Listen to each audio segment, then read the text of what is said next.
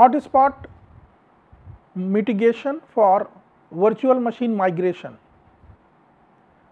Preface. Content of this lecture: we will discuss hotspot mitigation techniques and algorithms to automate the task of monitoring and detecting hotspots in the cloud system by determining new mapping of physical to the virtual resources and initiating the virtual machine migration.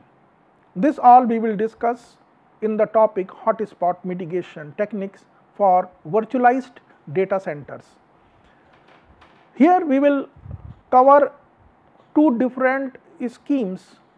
One is called black box approach, that is fully operating system and application agnostic. The other approach is called as a gray box approach that exploits operating system and application level statistics. We will also see the paper which has given these two approaches to solve the hotspot mitigation problem using virtual machine migration for virtualized data center. Enterprise data centers are composed of a large number of clusters of servers. So, in a typical example, you can see here two pictures which shows the racks full of these servers, and it comprises a large cluster, and this all is packed in a room, and this is called data center. This data center has, along with the servers, the storage devices are also there along with them, and sufficient network devices are there to connect with the outside world. These particular data centers are used to run many applications, and many applications are running on a particular server, or a particular application is running on a spanning multiple servers also.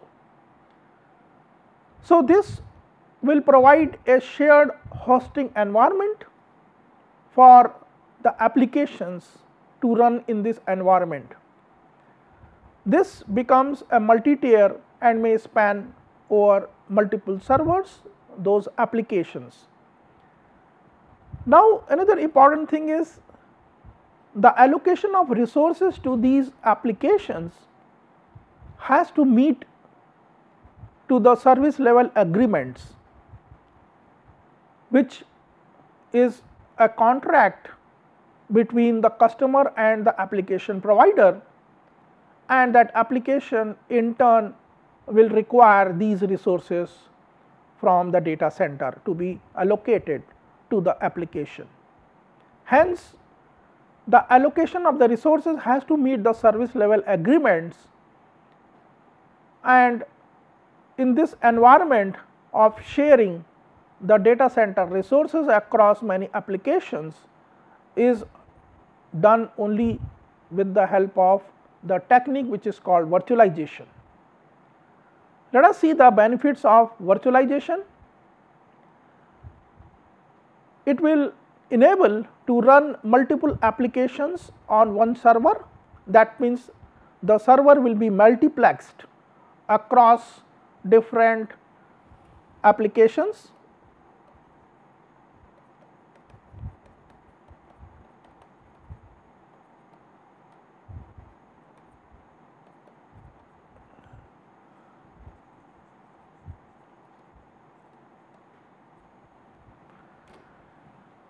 Second benefit of virtualization is that it will maintain the isolation across different applications which sits together in a particular machine. So, the co-located applications are provided with sufficient isolation and the security provisions. so that they may not interfere with each other, and yet they will be multiplexing and sharing the resources of the physical machines or the servers. Third benefit here is that it will rapidly adjust the resource allocation to the application. For example, the application may require additional CPU on a priority basis, or it will require more memory to be allocated to the application. All these are possible in the scenario of virtualized data center.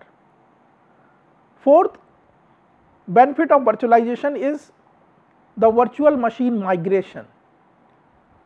That will be the transparent to the application.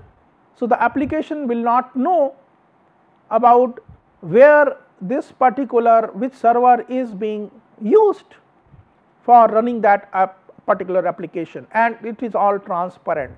Virtual machine migration will support the cause of adjusting the resource allocation.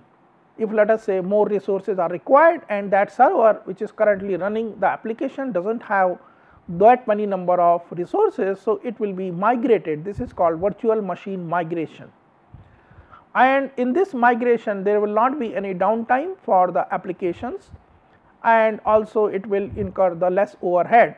This is all possible with the help of virtualization techniques.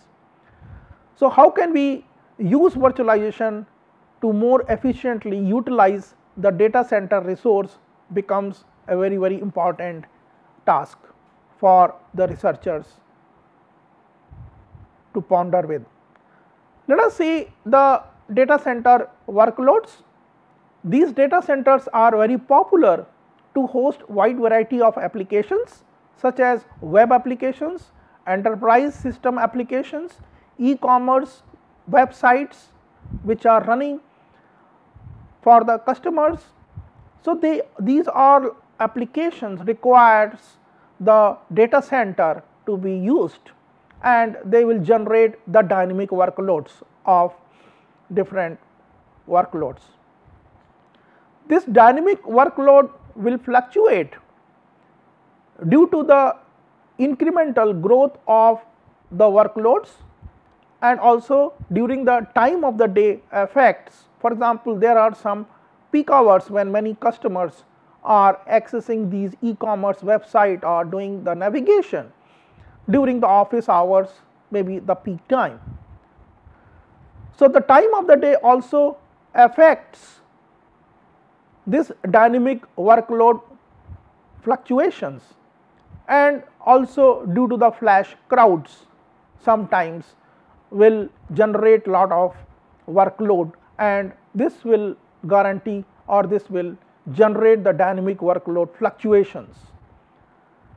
This all fluctuation has to be absorbed by these data center who are running those applications. So, here how can we provision resources to meet these challenging demands of the workloads or a dynamic workloads fluctuations, which are basically due to the incremental growth or during the day time of the day effects or due to the flash crowds. So, how can we provision these resources to meet these challenging demands while meeting the service level agreements is not a trivial task. Now, we will see the provisioning methods which will allocate the resources as per the workload or a dynamic workload demand, and what are the issues involved. We will call it as the provisioning methods. Now, if the resource demands exceed the provisioned capacity, then we say that the hotspots will form. Over provisioning of the resources means that the resources are allocated as per their peak load calculations, and they have to be ensured as per the service level agreement SLAs. So, over provisioning though wastes lot of resources and also is not very suitable for dynamic workloads, and also very difficult to predict the peak resource requirements. So, here we will see this over provisioning methods, which will basically how we will ensure it according to the service level agreements. Another thing is called dynamic provisions. That means due to the workload fluctuations, a dynamic provisioning also is required to be in place. So, this will adjust the resource allocation based on the dynamic workload fluctuation. Often it is done manually, but it lacks with the agility if it is done through the in a manual way. We will understand this way that why manually will lack the agility. Therefore, dynamic provisioning has to be done in an automatic manner. Now, let us understand the problem for this particular discussion. So, given this particular scenario, how can we automatically monitor for the resource usage, and how can we detect the hot spots and then mitigate the hot spots after finding them? That is, how to determine the new mapping and initiate the necessary virtual machines migration. Therefore, the problem for this particular discussion is to detect and mitigate the hot spots in a virtualized data center environment.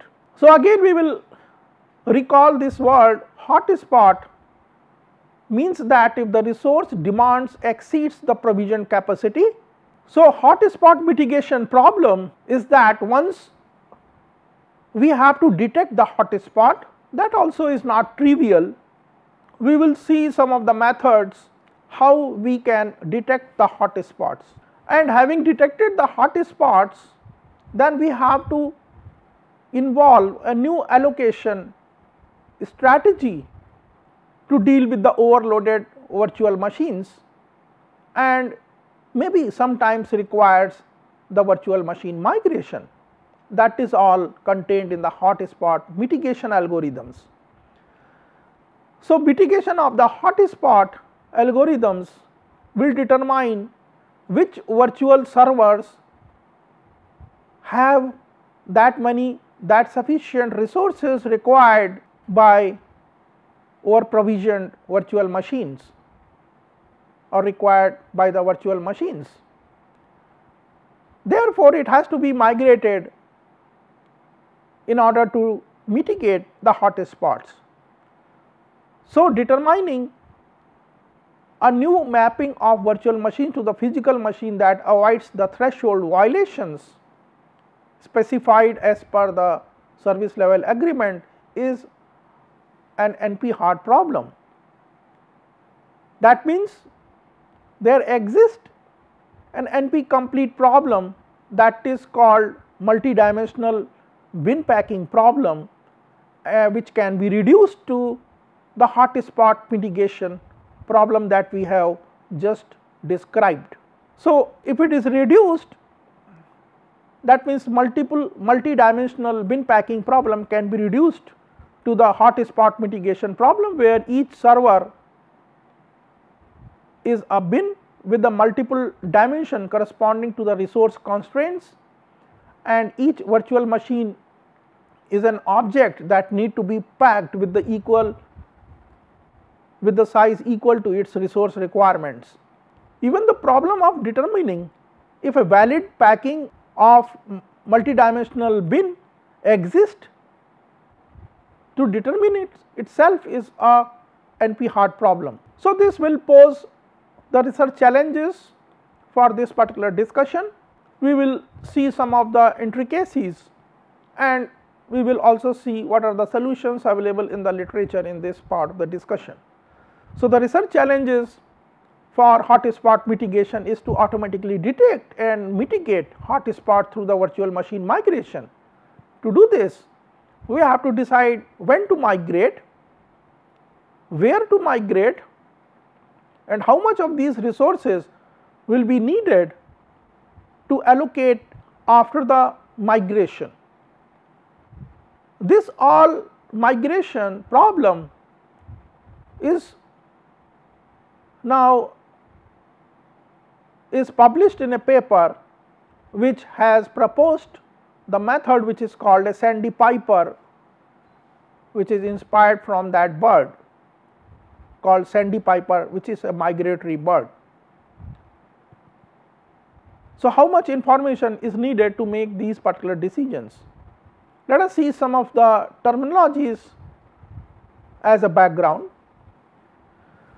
A dynamic replication means that a dynamic provisioning approaches which are focused on dynamic replication, where the number of servers which are to be allocated to an application is being varied. A dynamic slicing, in a dynamic slicing, a fraction of the server is allocated to an application is varied.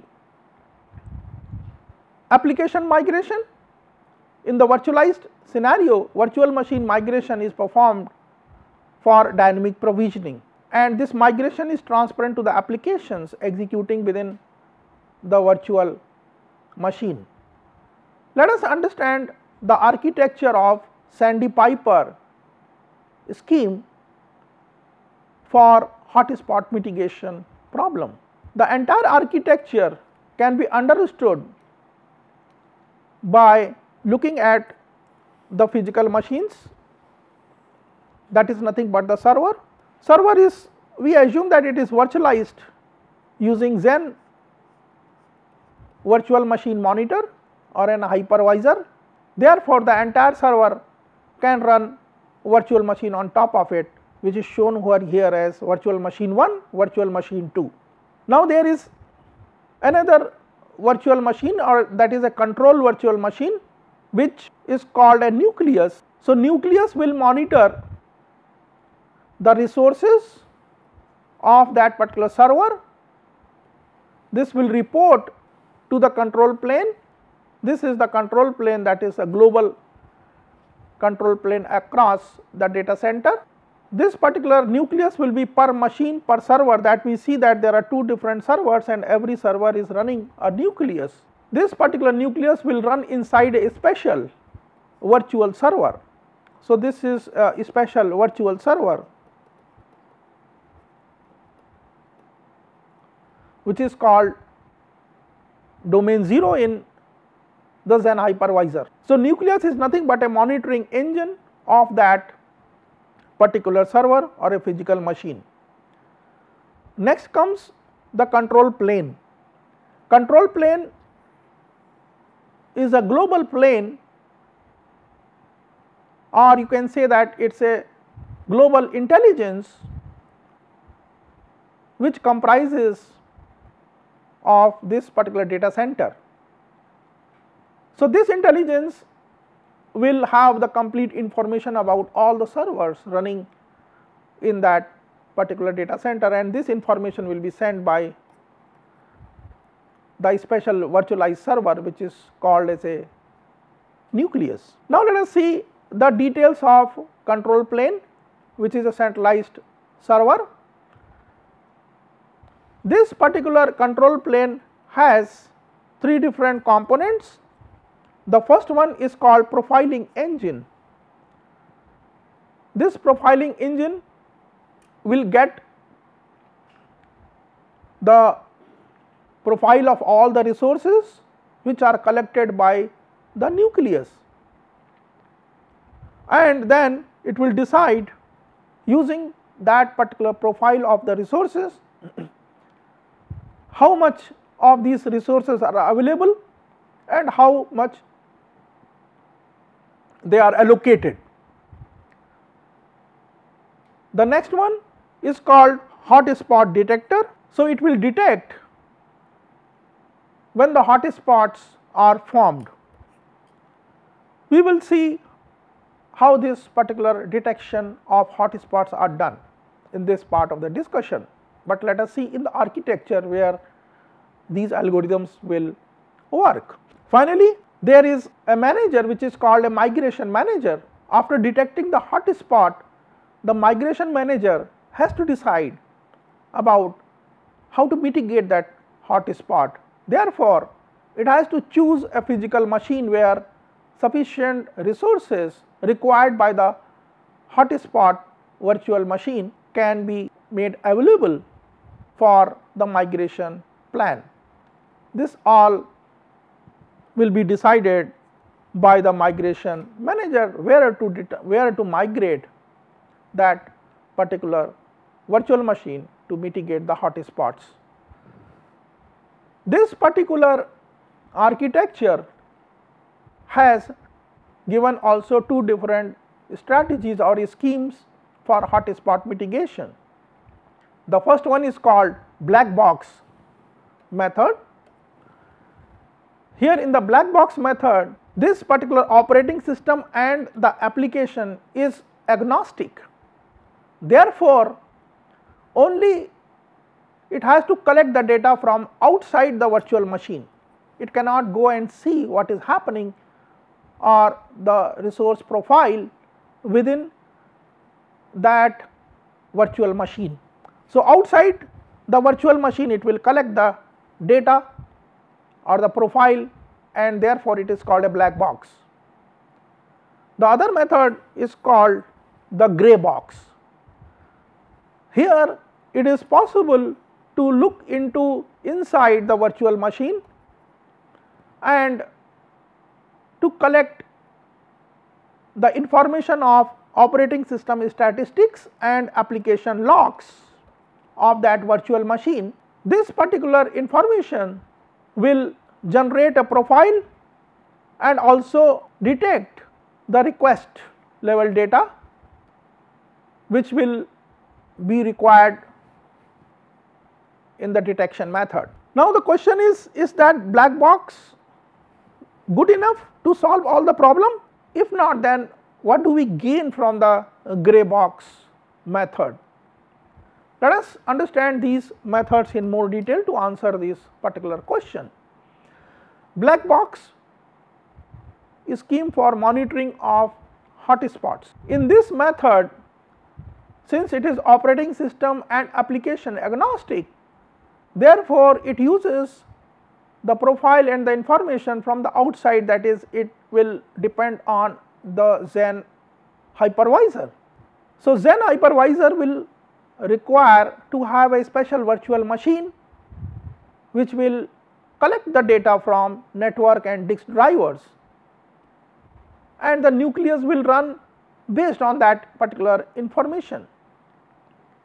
This will be an outside monitoring without looking into the details of what virtual machine is doing. Therefore, hypervisor will collect the scheduler statistics, it will collect the network device information statistics, it will also collect the memory, but memory will be detected only through the swapping from the disk IOs, and this will only be known when the performance is poor. Why? Because it is only allowed to collect from the outside information.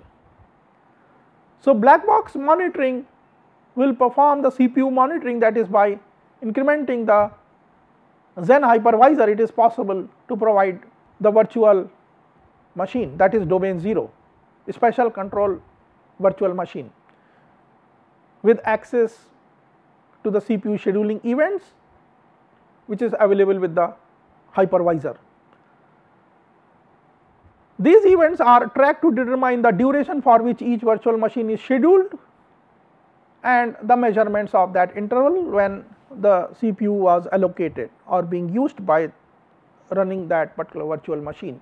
Similarly, the network monitoring will be done by the special control virtual machine, that is domain 0 in the Zen hypervisor, by collecting the data from the network interface driver for other domain accesses. So, Zen uses the virtual firewall router interface for this particular purpose. This particular information will be collected in black box for monitoring purposes. So, black box monitoring is useful in the scenarios where it is not feasible to peek inside the virtual machine to gather the usage statistics. That is possible in most of the applications. So, the hosting environments, for instance, runs the third party application, and for example, Amazon's Elastic Computing Cloud EC2 service provides a barebone virtual server where the customer can load their operating system images. So, in such scenarios, it is feasible to gather the operating system level statistics as well as the application logs to enhance the quality. Therefore, it is possible to do gray box monitoring. So, gray box monitoring can be supported when feasible using a daemon which can access to the operating system level statistics and also the logs. So, this particular daemon can process the logs of the applications and to derive the statistics such as request rate, request drop and service times. These direct monitoring of application level statistics will enable the explicit detection of service level violation. So, that means in a gray box has more access inside the statistics of the virtual machine in contrast to the black box approach. So, what is a hotspot? So, hotspot indicates a resource deficit on the underlying physical server to service the collective workloads of the resident virtual machine. So, if there is a resource deficit, then it will be called hotspot. Why? Because that current server will not be able to allocate the physical resources to handle the workloads of the resident virtual machine. So, before the hotspots can be resolved through the migration, the service first determine the estimate how much such additional resources are needed by the overloaded virtual machine to fulfill their service level agreements. These estimates are then used to locate the servers with sufficient idle resources and then will initiate the virtual machine migration for hotspot mitigation. So, let us see the hotspot detection, how this is done. This is very important algorithm. The hotspot detection algorithm is responsible for signaling a need for virtual machine migration when service level agreements are violated. These are detected implicitly by black box approach or explicitly by the gray box approach. The hotspot detection is performed on a per physical server basis in a black box approach.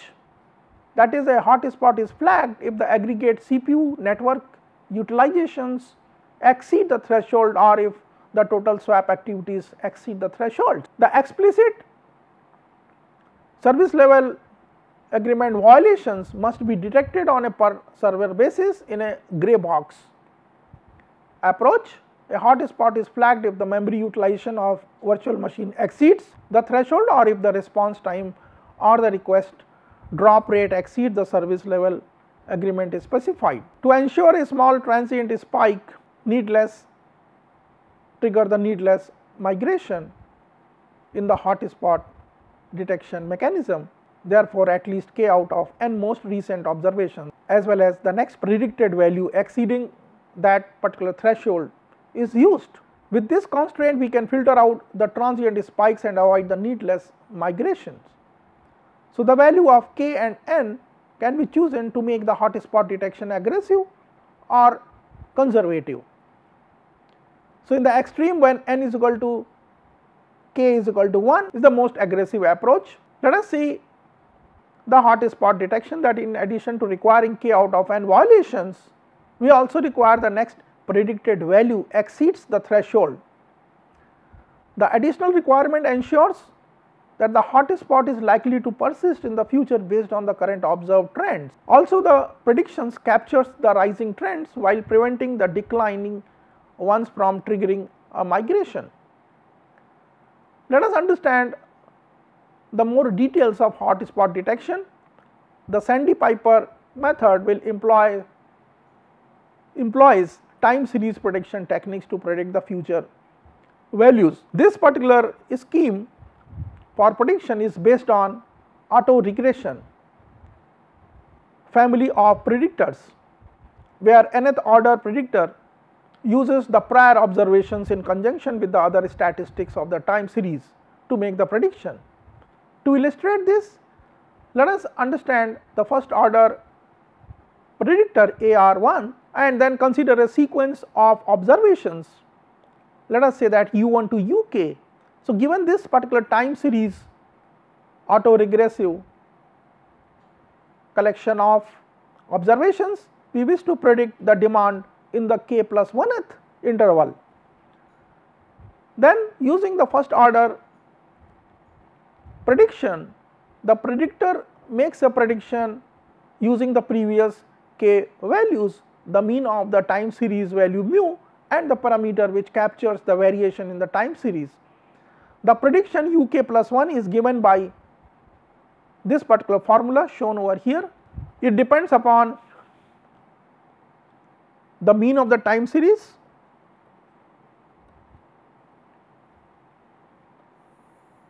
value mu, and also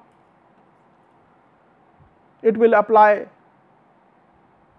the first order prediction on the values on the sequence of observations which are collected over here. As the new observations arrive from the nucleus, the hotspot detector updates its predictions and perform the above checks to flag the new hotspot in the system. So, just see that this particular method will use the predictions based on the mean and also the previous k different observations to predict the k plus 1th possible value. Using this, it will conclude about the hotspot detection. Now, when this hotspot detection will be done? Hotspot detection will be done when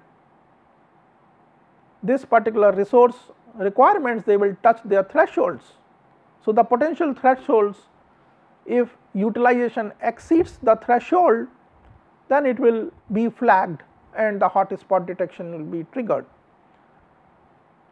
It is not to be triggered during a transient spikes, therefore, it will only trigger for sustained overloads and it must be overloaded for k out of n measurements to avoid the outliers of the spikes. So, auto regression time series model we will see, or we have been, or it has been used here in hotspot detection, which will be based on the historical data to predict the future values and also minimize in this process the impact of transient spike. So, here in this particular example, that if there is a transient spike, this will not trigger detection into the hotspot, but this particular k out of n observation will smooth this, and only whenever there is a real sustained overload, then only it will be triggered as an hotspot detection. So, let us see the resource provisioning in black box method. So, the provisioning components needed to estimate the peak CPU network and memory requirement for each overloaded virtual machine to ensure that service level agreements are not violated even in the presence of peak workloads.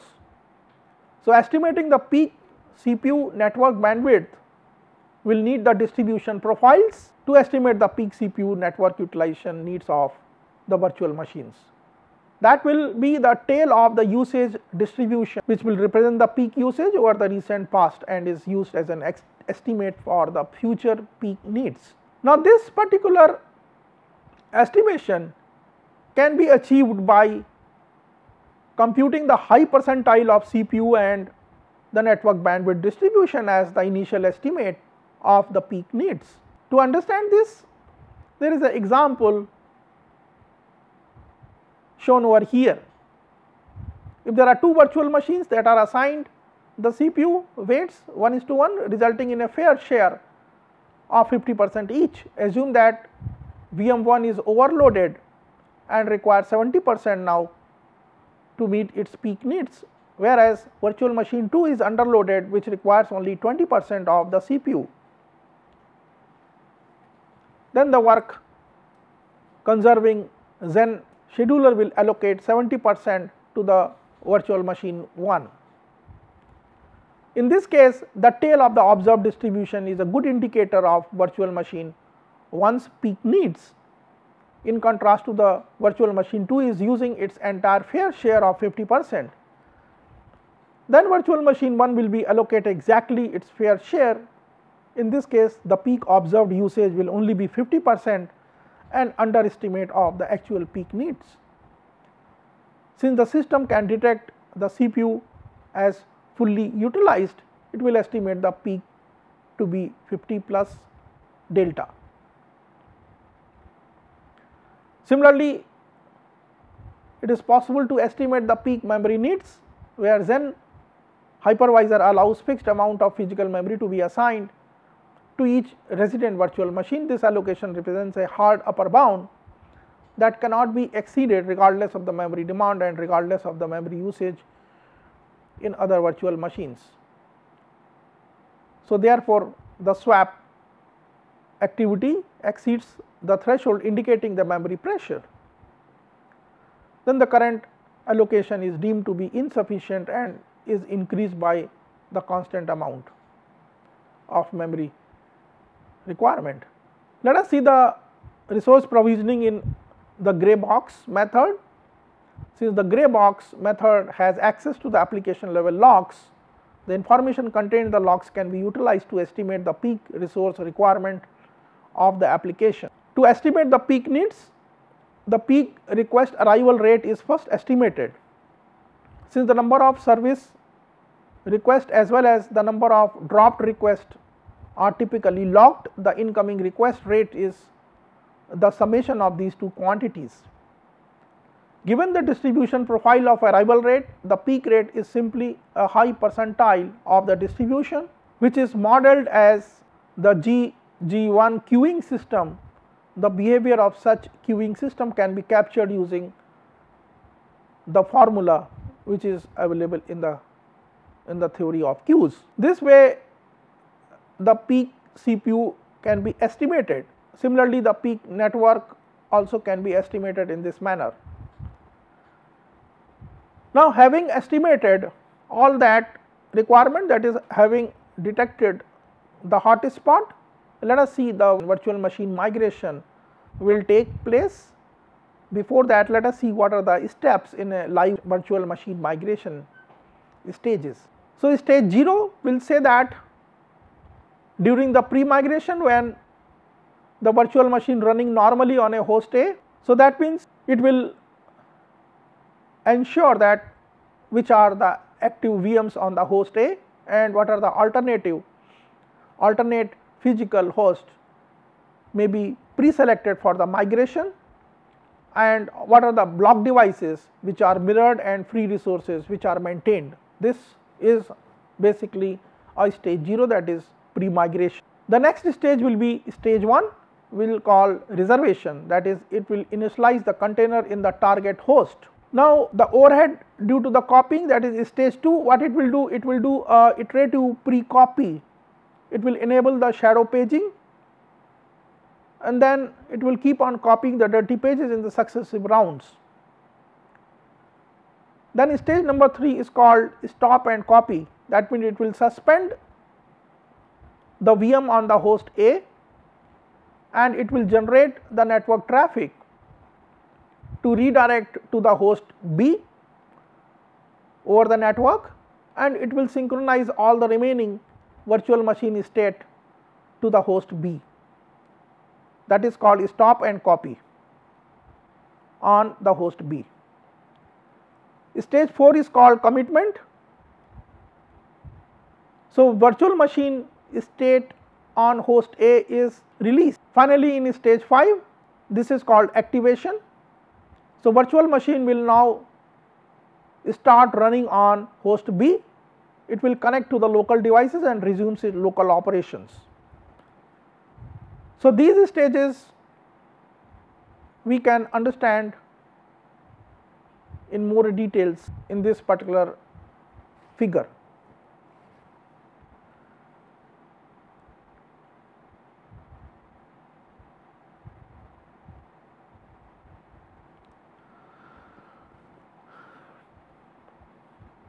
So, we have to determine in this particular virtual machine migration the placement, where the placement is to be done finally, which has the sufficient number of resources. So, here in this particular method we have to maximize the amount of load which is transferred while minimizing the overhead of migration. So, the placement algorithm will first try the migration, displace the virtual machines from the high volume servers, use the volume oblique RAM to minimize the overhead. It will swap, if necessary, swap a high volume virtual machine to a low volume one, requires 3 different. This entire paper is published in the form of black box and gray box strategies for virtual machine migration. This is published by the author Timothy Wood, Prashant Shenoy, Arun Venkataramani and Mazin Yusuf of University of Massachusetts Amherst and Intel Portland. This is published in NSDI in 2007. There is another paper which is referred here, is called live migration of virtual machines. This is by Christopher Clark and is published in NSDI in 2005. Conclusion: virtual machine migration is a viable tool for dynamic data center provisioning. In this lecture we have covered an approach to rapidly detect and eliminate hotspots while treating each virtual machine as a black box. A gray box method wherein we can look inside the virtual machine statistics. Gray box information can further be used to improve the performance in some of the scenarios. We can also do the proactive memory allocations in the gray box to make the virtual machines migration more efficient. There are several future work possible in this particular direction, and this is going to be very useful topic in automating the virtualized data center and for building the cloud computing system. The future work entails as the improved black box memory based monitoring and also support for the replicated services. Thank you.